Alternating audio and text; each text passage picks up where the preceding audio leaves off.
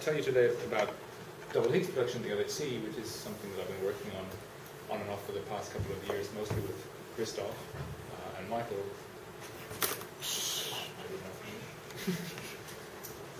I just want to check the connections. There we go. Just maybe screwed in or just pushing in.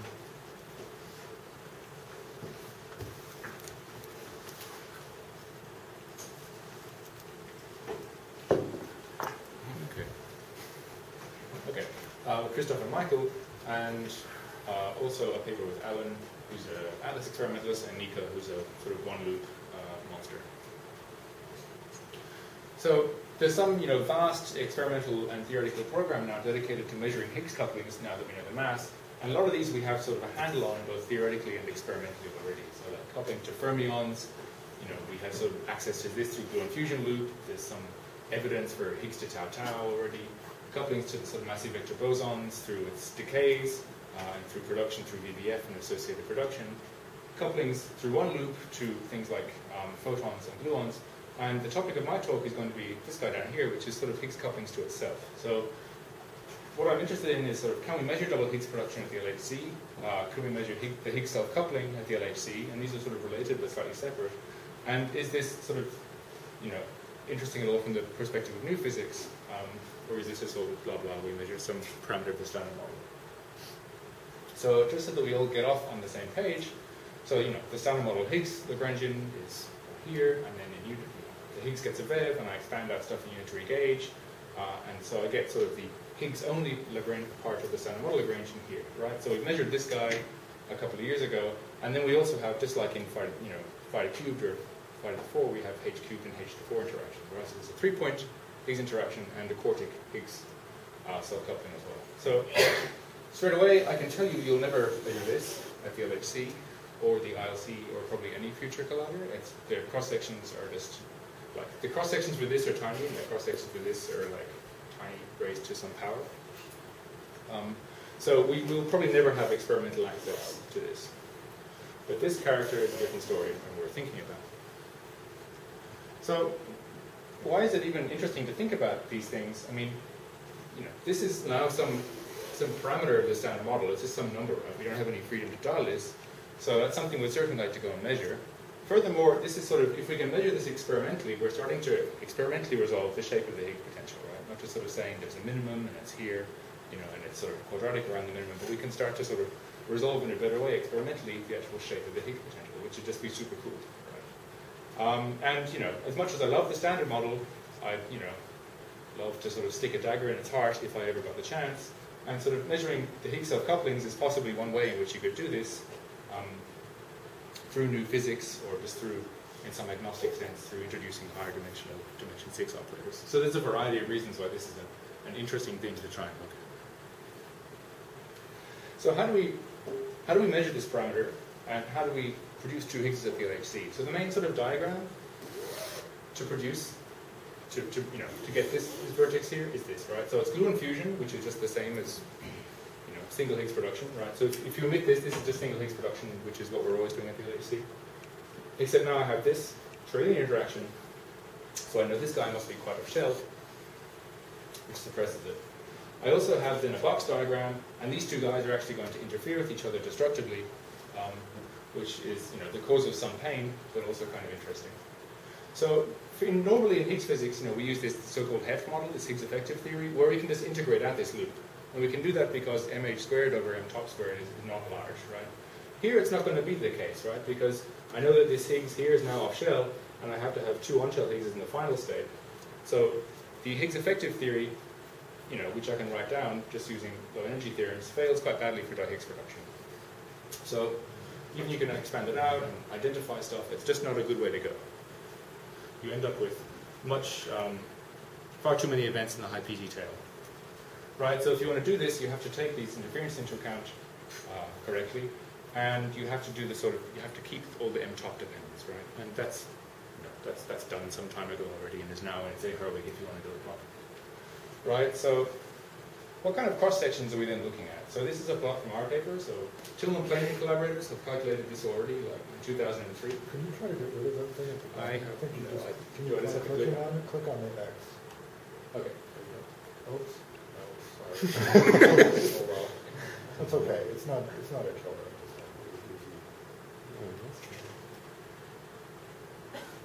Can you drag it out of the way or something?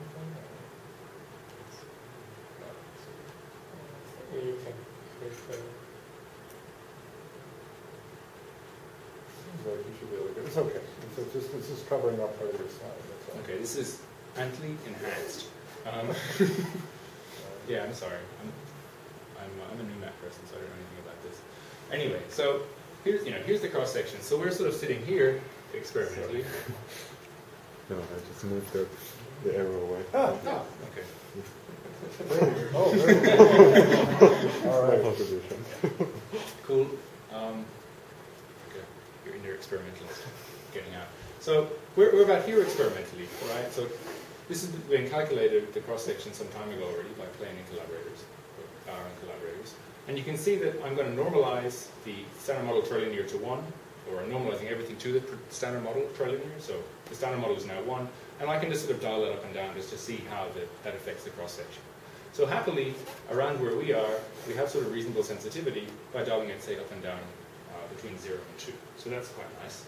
The not so nice thing is the cross-section. So the leading order cross-section is 16 femtobarns, so this is like a lot smaller than what you get for single Higgs production. And sort of now the state of the art is that in the large M top limit, the N in the low cross-section is 40 plus minus 3.5. This will continue to improve, as people find harder and harder things to do. So this will sort of hopefully get a bit smaller over the next decade as well. Okay, so looking at a crucial thing is, what are the PT of the Higgs? Since it's just a 2-to-2 process, there's not so many extra parameters that we can actually think to look at before we shower stuff and decay stuff. So the PT of the Higgs is, they're boosted-ish, right? The Higgs mass is about 125, and so the peak in this distribution is at about that. So, we normally say stuff is starting to be boosted when the mass over the PT is order 1. So these Higgses are a little bit boosted, and the maximum sensitivity that we have to variations in the cross-section is sort of around here. And we can understand that because that triangle diagram has sort of this resonant enhancement precisely in this region. And as we sort of head out into the tail, we sort of get more box and less triangle. So in order to, these are parton level plots, right? So I haven't decayed the Higgs in these plots or anything like that. But to actually do real phenomenology, we have to sort of decay the Higgs and shower all of the resulting decay products, right? So we have to sort of figure out how do we hunt for its decay products and reconstruct the Higgs symbols. So these are the theoretical Higgs decays, like for 125 GeV Higgs in the standard model. This is, what its branching ratios look like. So the largest branching, we have a very small cross-section, and that's what drives sort of all of di-Higgs physics. Somehow you have to find a balance between like a small cross-section and being able to actually reconstruct the Fallon state. So the largest branching ratio is BB bar, which is like 60%, but this is really, really hard, like, even just for single Higgs production because of QCD background. And sort of at the very other end of the spectrum, which isn't actually a spectrum, you've got like diphotons and di-Z to 4 leptons, and that's sort of out here at 10 to the minus 3 or something like that. But these are very, very clean, right? And in between you have WW and tau. So if we want to sort of think about di-Higgs physics, we have to sort of specify the decays of both of the Higgses. So this means we have sort of a lot, just by combinatorics, we have a lot of different final states that we can think about. On the other hand, a lot of them are going to be sort of uninteresting because, there's no way that we can really reconstruct Higgs to glue or something like that. Or we'll just end up with so little cross-section that you can never have enough events, even with 3,000 inverse femtobarns. So this is all 14 TeV physics with lots of, all the inverse femtobarns. All of them. So probably the most popular or most well thought about decay channel is BB gamma gamma, right? So 1 Higgs to BB bar and 1 to diphotons. So theoretical studies by a variety of people indicate that you can set constraints with lots of NUMI, like all of the NUMIs. But of course here you're suffering from small Higgs to gamma gamma branching ratio, and the theorists claim that you can get like 40 to 50% uncertainty on the Higgs trilinear. So then everyone was waiting for some time now for the collaborations to say something. And Atlas have come out and said, like, they've done an Atlas analysis of this, like, at simulation. And they said that for 3,000 inverse femtobarns, so in 2032 or something like this, you'll have 8 signal events. So the entire run of the LHC gives you 8 signal events for the standard model, and this is a significance of 1.3 signal for the backgrounds. CMS are more optimistic and they give you about 2. But this atlas, I mean, this is quite a conservative analysis. So hopefully the truth is maybe somewhere in between here. Right, so atlas then sort of, if you take these results at face value, this would exclude, like, relative to standard model, 8.7 and minus 1.3. So you do that all this stuff down here. Right? So you're not you're probing very large deviations from the standard model that you would, if you had a theory that would probably like give you something that is 9 times the standard model trilinear, you'd probably see that somewhere else. So the name of the game then is that we want to consider as many channels as we possibly can, and just like at the end of the LHC, stick them all together in order to just get the smallest sort of uncertainty we can in the trilinear. So given we have this very small cross section, so this 28.4 is sort of the 1 sigma lower bound of the NLO cross section. So being conservative on the cross section front. Look at the largest branching ratios to keep like as many events, as much cross section as you possibly can, and just try and be sort of smart with your reconstruction techniques. Sorry, I think this is in detail, but I thought it was more like 40 plus or minus 5 or something. Right, yeah, so this is NLO, and the 40 is NNLO. Okay. So when we did... Okay, this is what we did. Okay. Yeah, so when we did our studies... studies... Probably a little better. Pardon? So it's probably a little better. Yeah, exactly, yeah. So we were conservative on the cross-section before the NNLO numbers came out, which was earlier this year. Okay. So, you can sort of bump all the cross-section numbers up by 30% if you want. But then being theorists, we've almost certainly mismodeled the backgrounds, so you could bump those up by 50% or something. So hopefully it evens out. So if you do something like Higgs to 4Bs or BBWW, you end up being killed by the standard model, right? So here you have a 4B background coming from QCD, which is huge, and for BBWW and also BB tau tau, you have a very large background coming from TT bar production, right? So this is sort of a very basic mock-up of a BBWW analysis that we did. So this is signal over background, and once you run through all the cuts to try and suppress the background and reconstruct the Higgses, you're about 10 to the minus 4, which is pretty terrible. So you want to do sort of something smarter, keeping as much of that lovely di-Higgs pi cross-section as you can, and exploit somehow the differences between the signal and the background in a smarter way. So there's a couple of things you could think of, right? I mean, these Higgses, they're boosted-ish, right? So we know that these, say, tops and these Bs are going to be fairly collimated with each other. Whereas, say, for the TT bar background, that's less likely to be the case. I'm quite unlikely if I have sort of back-to-back TT bar production to be finding, Bs quite close together and taus quite close together or something like that. So moving into that boosted regime and exploiting that is one way that you could try and kill off this TT bar background. The other thing is just trying to come up with some variable that will allow you to reconstruct an event as being like more top-like versus Higgs-like. This is tricky because tops are decaying semi-invisibly into a bunch of neutrinos, but there are techniques in order to allow us to reconstruct semi-invisibly decaying resonances based around transverse mass and that kind of thing. Right? So taking us back to 1981 or something like that, to originally discover the W is also a semi-invisibly decaying particle, right? It decays into, say, a muon and a neutrino. If I produce one W, how do I reconstruct its mass? Right? I do that by constructing this thing called a transverse mass, just using the transverse information in the detector and ignoring the longitudinal stuff. I know that if I construct this transverse mass variable just using the transverse information, then this has to be less than the true mass. So I expect that if I plot on an event-by-event basis, this transverse mass, that I should have some kind of edge here, where in the signal I'm not getting any more events above that. So this is like CMS data with very, very small amounts of integrated luminosity, and you can see that here, this is mu plus and this is mu minus, that it allows you very accurately to sort of characterize things as being, to measure the W mass. But from our point of view, if I were to make a cut on T above this, I would kill all the events that involve W's. So what I'd like to do is somehow generalize this to the case where I have two semi-visibly decaying particles, I'd say. And this has been done already. The generalization is the originally named MT2. So the idea is that you have two semi-invisibly decaying particles. So the tricky thing is that the amount of missing momentum in the event is being shared between the neutrinos essentially, but you don't know how much momentum is in each neutrino. You only see the sum. So you calculate the transverse momentum for each sort of side of the event, and then you sort of have to divvy up the missing momentum in all the possible ways that you can. And so if you take the maximum of these and then the minimum of these, then you can show in about a page that this should have an edge, just as the transverse momentum does, at the mass of your semi-invisibly decaying resonance, right? So this is a story that's been developed over the past decade by a variety of people, including Alan and Chris Lester. So in our case, if we reconstruct MT2, it should have an edge at the top mass, right? So the background here, which is mostly TT bar background, indeed has an edge around here. There's some smearing from experimental effects, detector effects.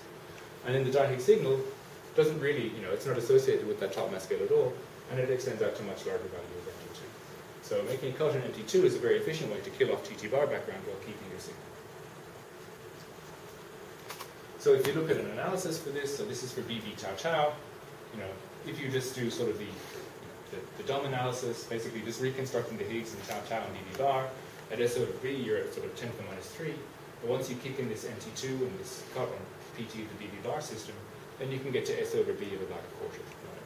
The cross sections are small. This is a cross section in femtobars, so 0.047 femtobars means you get 47 events for every 1,000 inverse femtobars, or about 150 events in the entire lifetime of the LHC.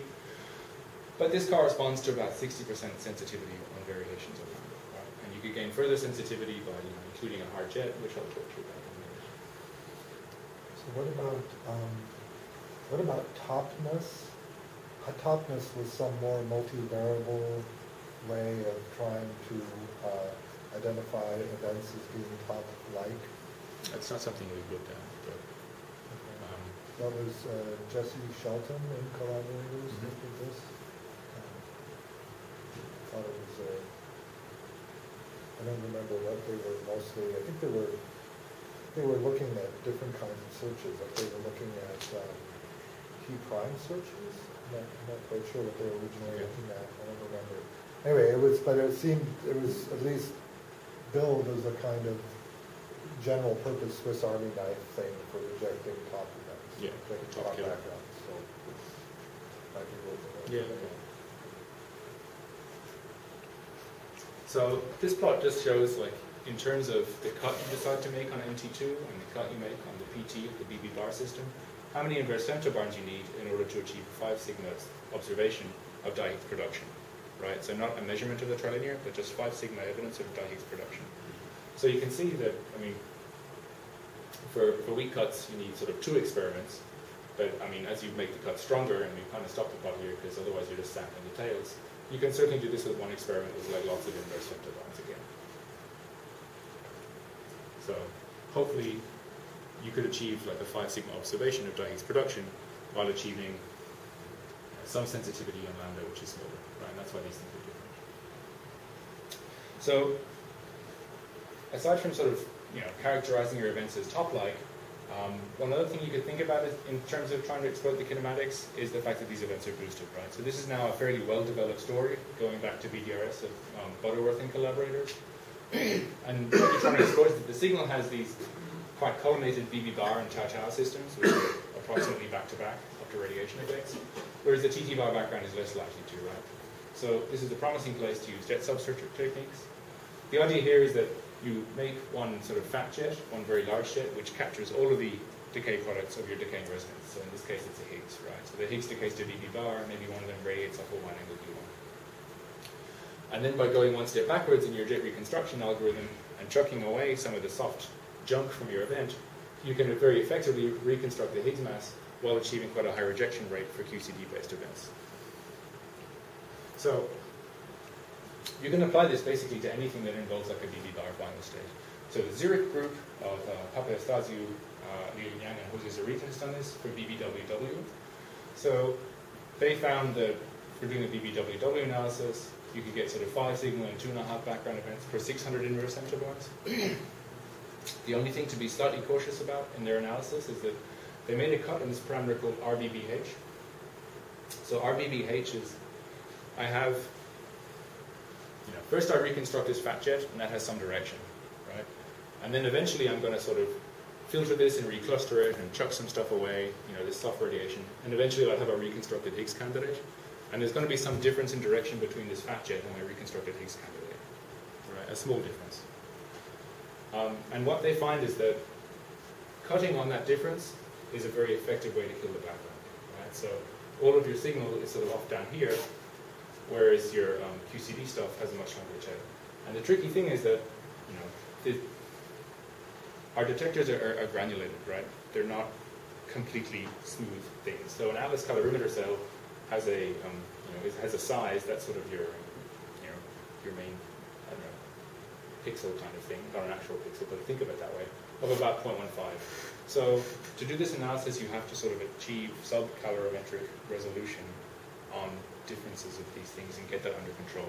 Maybe that's something we can do, but it's not clear that theorists are the people to be saying things about, the actual subdetector level components. What about CMS? I mean, CMS does these particle flow. CMS could do something like particle flow, and that might work better. Yeah. Is that better for this? It could be. I think it's just something to be careful about. That's it. So this cut, what angular size does this cut, or is it eta or whatever it is? So this is delta phi squared plus delta eta squared. Squared. So I should take square root of those. Right. Okay. So that's essentially the delta, the angle. Yeah. So that is a pretty small amount. I don't remember what the angular resolution is. So I mean, the moral of the story is be careful what you chuck into an MBA, basically, or at least think about what comes out of it. So then another thing, there's been a lot of action this year on multi-B final states. So these people, so Michael and everyone is now working with each other. So this is Michael and Tavastazi from Zurich, and this guy's an Atlas postdoc. Looked at the 4B final state again, which previously people thought was a terrible idea. So they looked at sort of double fat jets, so like a BDRS squared style analysis, with some fancy shower deconstruction stuff that Michael's been working on at Dave Soper. And their claim is that you can constrain lambda to be less than 1.2 times the standard model at 95% confidence level. These people, two different groups, have looked at TT-HH production. So here you have two tops, and the Higgses are going to 4B, so you have 5 or 6 B tags, right? So this is a very B-full event, and they find that you can get lambda less than 2.51 times the standard. These are numbers with 3,000 full LHC. 3,000. These are all full LHC numbers. Yeah. So like 20 years time or something like that. So then our analysis, we looked at BB tau tau, and this is a sort of a similar story. You have two taus reconstructing the Higgs, a fat jet in BDRS style, and once you apply these sort of fat jet and Higgs reconstruction cuts, you're at sort of signal or background of about a half.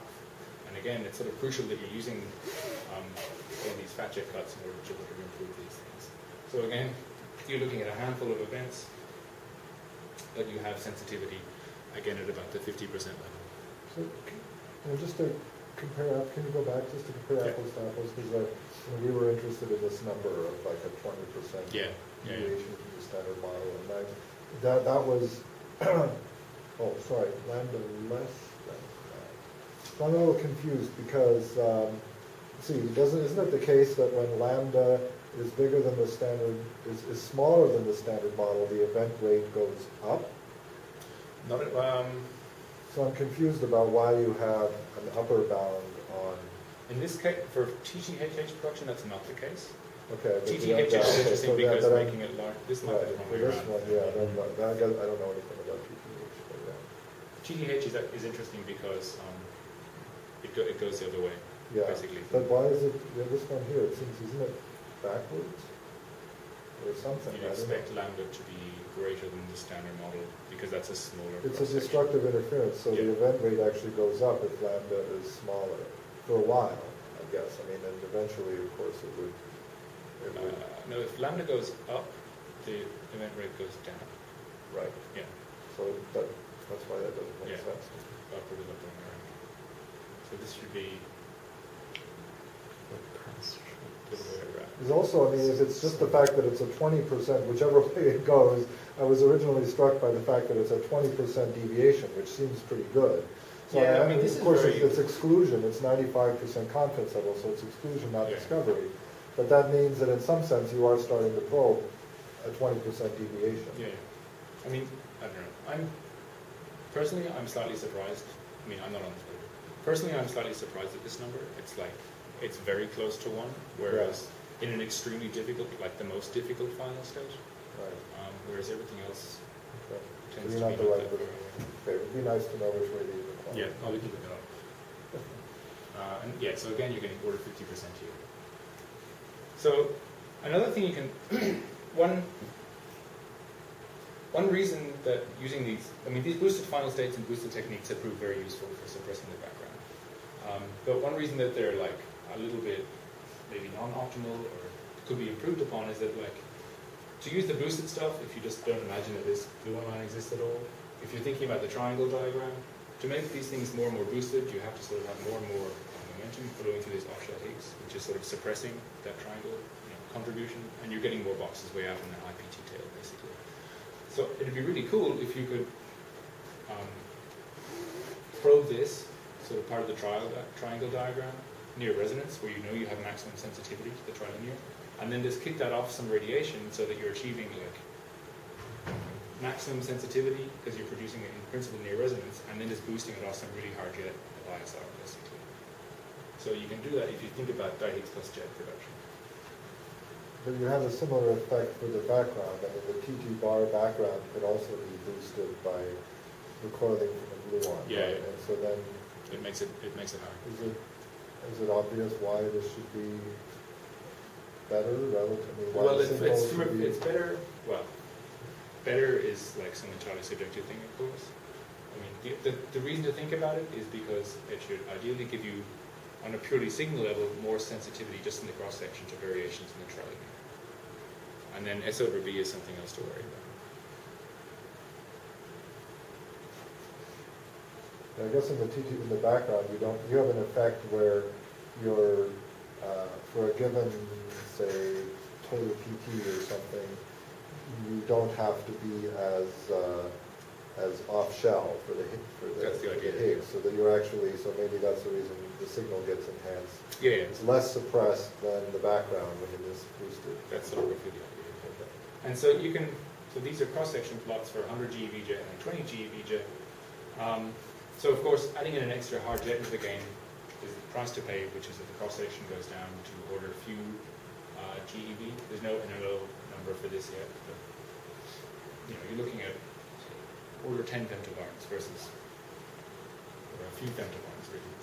But so the rough idea approximately works is that you get a larger dependence on variations in lambda if you include this hard jet than you do without the hard jet. So 50%, you can sort of double the sensitivity just in the signal cross section. But of course, you can't just measure the signal; you have to come up with an analysis. This was the number that was somewhere near 30 before you added the jet. Just how much? So this, yeah. So this, 30 before I added, well, these are leading order numbers because we don't have an NLO calculation of Higgses jet yet. So this was 16 in leading order, and then it goes down for a hard jet to like 3.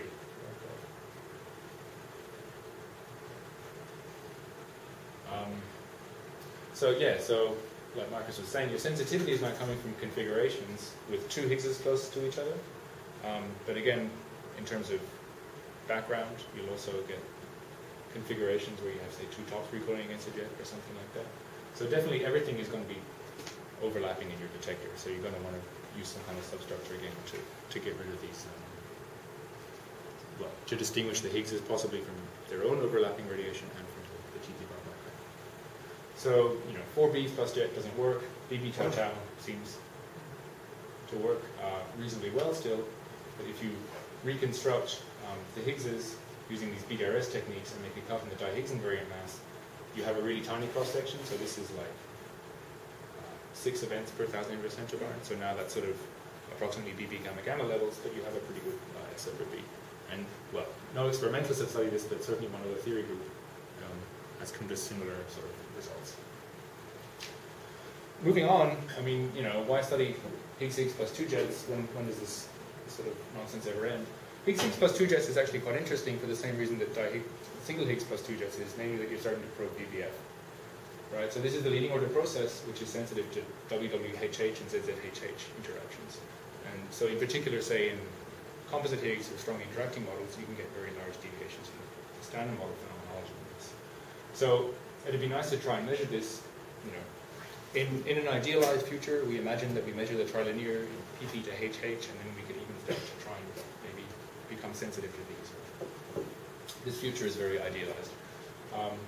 So the tricky thing about this is, like, similar to Higgs, just Higgs plus 2 jets, there are contributions coming from gluon fusion, right? We can't just pick out the events we want, and there are large gluon fusion components which have to be calculated and kept under control. And this is very hard here, because you're calculating a 2 to 4 process at one loop.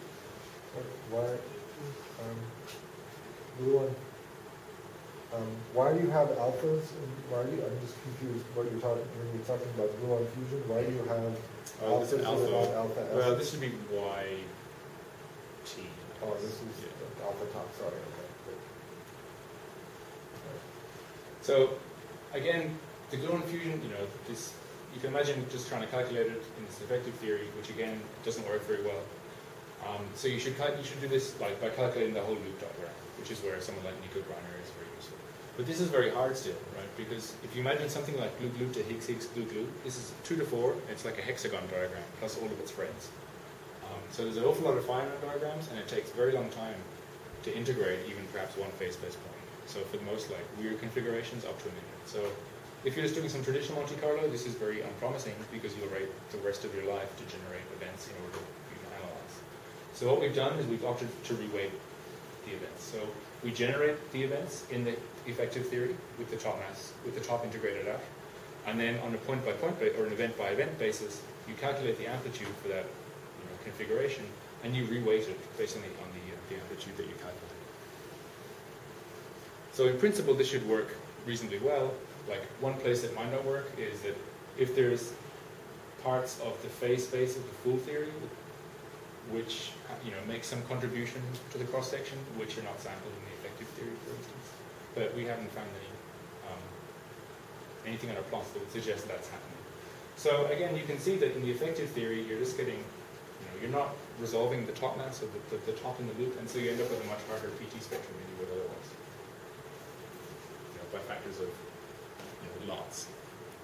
So now that we have a semi-reliable calculation for the first time of this PP to Higgs Higgs jet jet, we can sort of try and put together a very basic analysis. So this analysis, you ask for some sort of jet cuts, 2 B jets, and 2 extra jets. Right? So 2 B's coming from a Higgs and 2 other jets, which are going to be these kind of 4 jets that we usually think about in BBF analyses. And we haven't flashed this up at all yet in terms of using MT2 or Topness or BDRS or whatever. That's something we're actually just doing, we're just starting at the moment. So there's a couple of things to look at here. So one is that, the number down here is a very single over background. This is a very small number. This is not a large number at all. But we'll try and improve that. And then the other thing is, so the columns here for the signal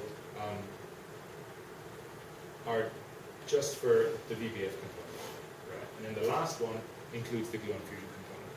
So you can see that the VBF numbers are small, but the gluon fusion numbers are in fact somewhat larger. So it's not a very consistent thing to just assume that we can kill the gluon fusion component and just to study the VBF, which is what has been kind of the done thing until now. So this is an area that's still sort of developing now that we're having these calculations become available for the first time, that we can hopefully make this number larger and make this number smaller at the same time. Are there any, we already know that the HWW coupling is pretty standard model, right? So is there a way you could change the HHWW but not change the HWW? HWW? That's my question. So I'm not sure how excited I would be. This is a hard measurement, right? I'm just not sure. Yeah. I'm not sure. It's a hard measurement, but we have to do something in 20 years' time. No, I was just trying to think. I don't off the top of my head. I would think it would be pretty hard to have a large deviation there. This is in some way, a difficulty as well. But these are all sort of lifetime measurements of the LHC. And while you can think sort of now or 2 years ago or something that maybe you could have large deviations in this. Of course, the more information you get on single Higgs, the more that will constrain in general double Higgs. Because I mean, that's the nice thing about the Higgs cubic coupling is that actually it can It's an have independent thing. a huge deviation, even given all the other things that we know now. It's already, whereas I'm not sure that this, I'd have to think, but I doubt it somehow. But yeah, well, I mean, of course, you still are probing the Higgs trilinear in this as well.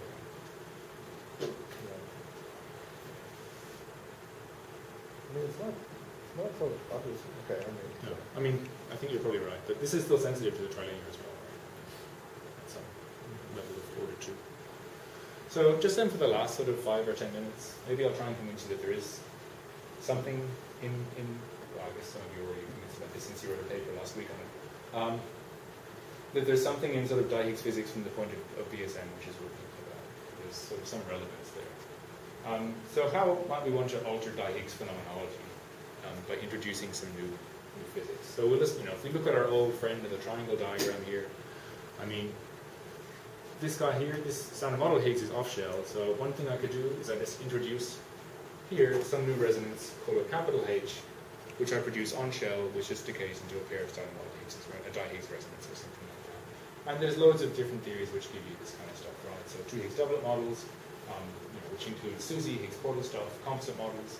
So there's sort of a wide variety of theories which involves the, new di-Higgs resonances, which are interesting to study. And then the other sort of another thing you could do, of course, is just to change this, right? That's the most obvious thing to do, is just to change the value of that. So that's number 1. This is number 2. And then it's a loop. So the other straightforward thing to do is you put some new junk in the loop. We've been doing this, playing this game for years. So anything with sort of some kind of heavy top partners, maybe like SUSY, but certainly like composite Higgs models, and let's not even mention these anymore. So, there's certainly parts of SUSY parameter space where, for this capital H, this other CP even Higgs H. It'd be great if this had a different pronunciation from this, where H to HH can be the dominant decay channel. So this in particular happens for the mass of this is sort of between 2m Higgs and 2m top, basically. You can just say the big H louder. Yeah. I'll shout H. I had a instructor who taught GR. He said upper indices in a high voice and lower indices in a low voice. That's awesome. That's like tonal, right? That's right. That's quite smart.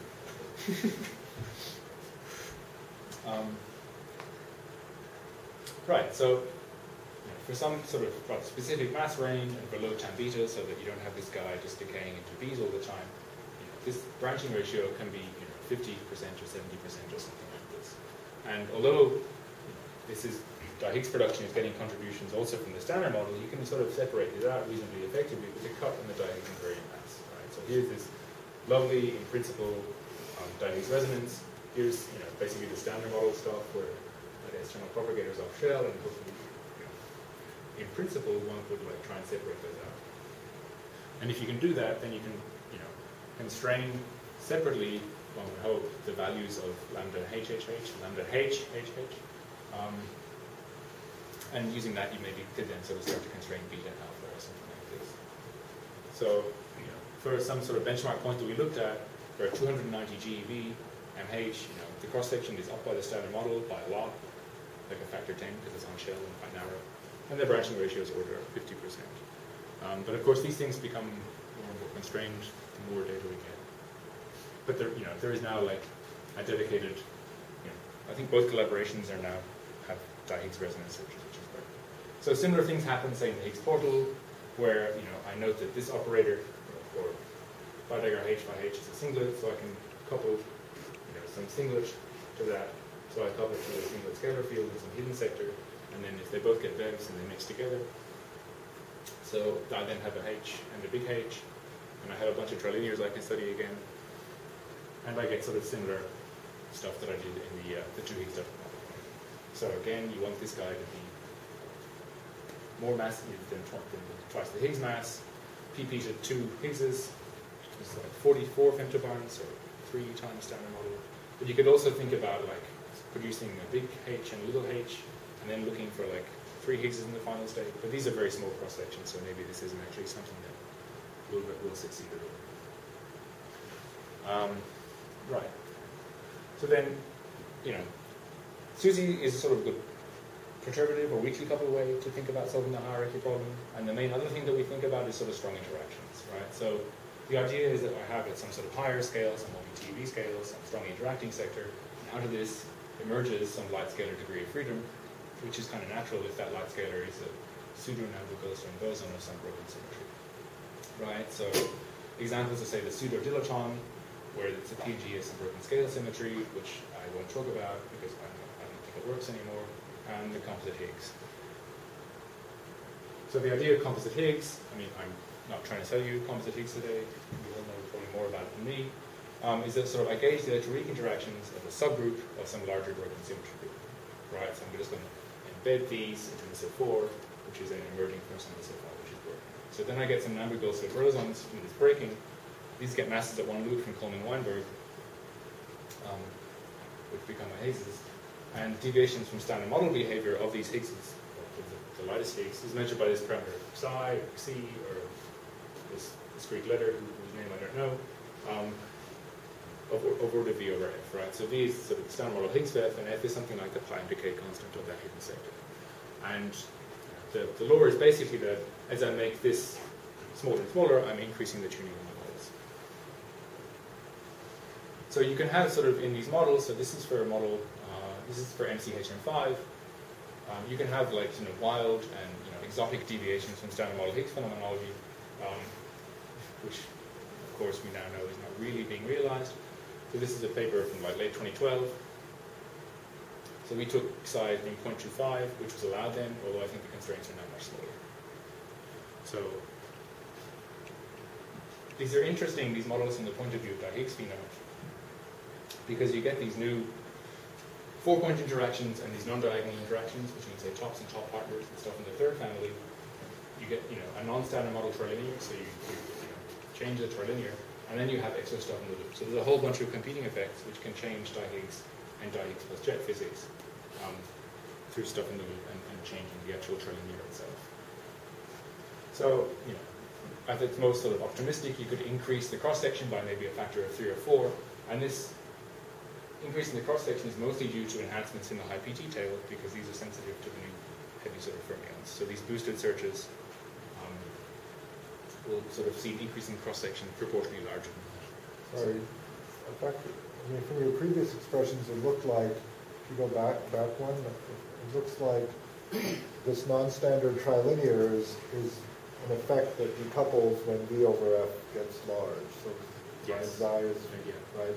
Yeah, you should get standard model. I don't see how you could get a factor of 3 now. Right, but it's not just coming from the trilinear, right? It's also coming from the stuff in the loop. Okay, so that's it's really coming from. Yeah.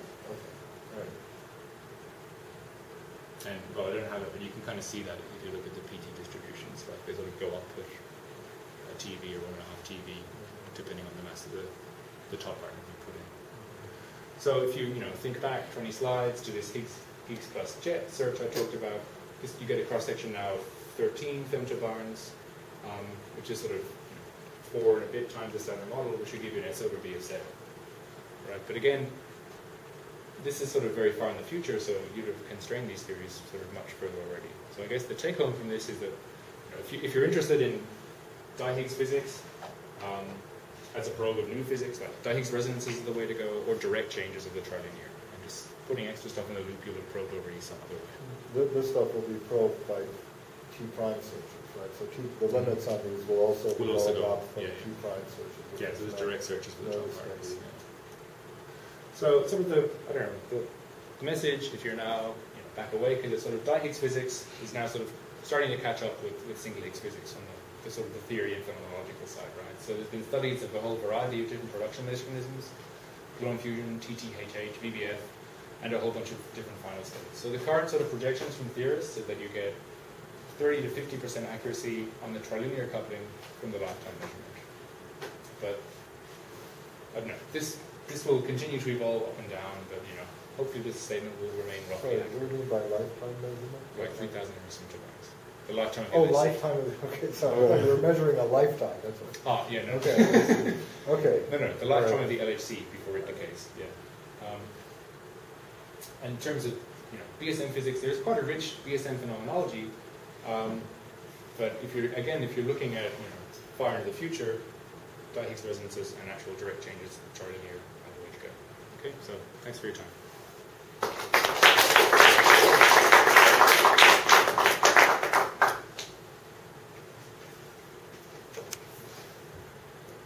More questions from Matt? If you are too shy to ask questions now, you can always come to our office. They're not scary at all. Maybe this one.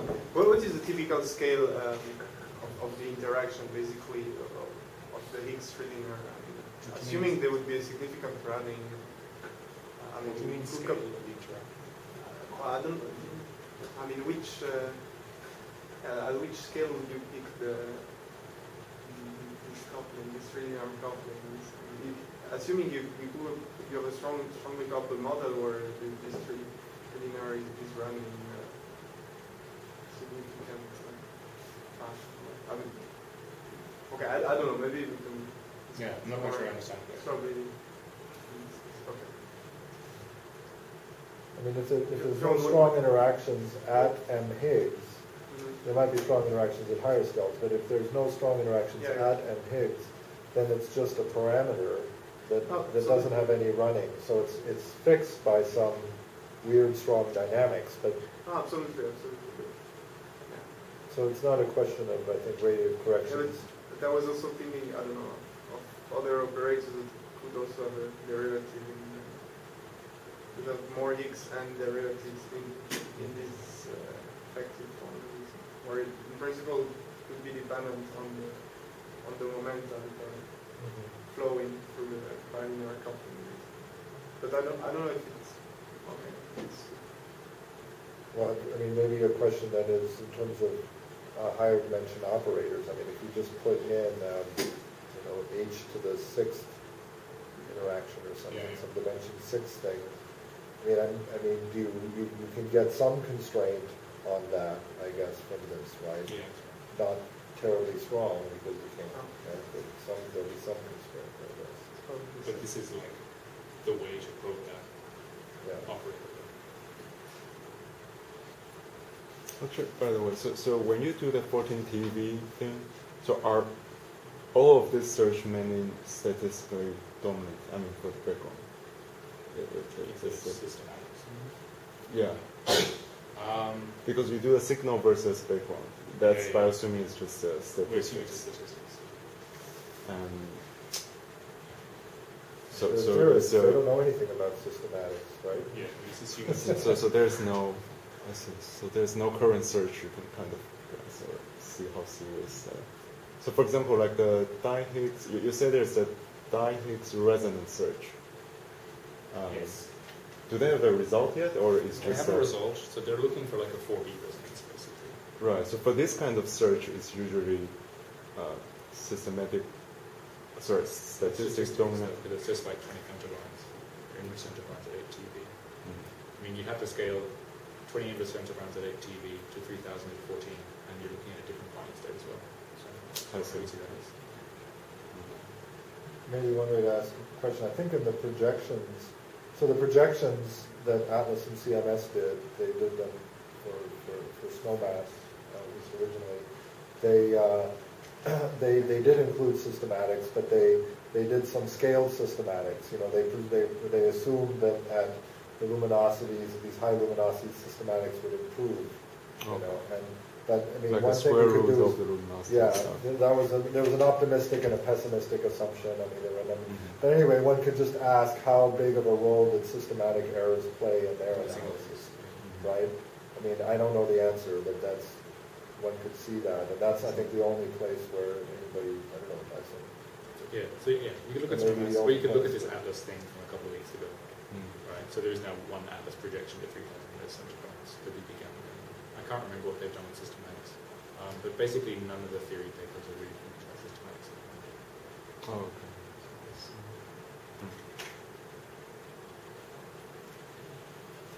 Okay, so if there is no more questions, then thanks, Matt.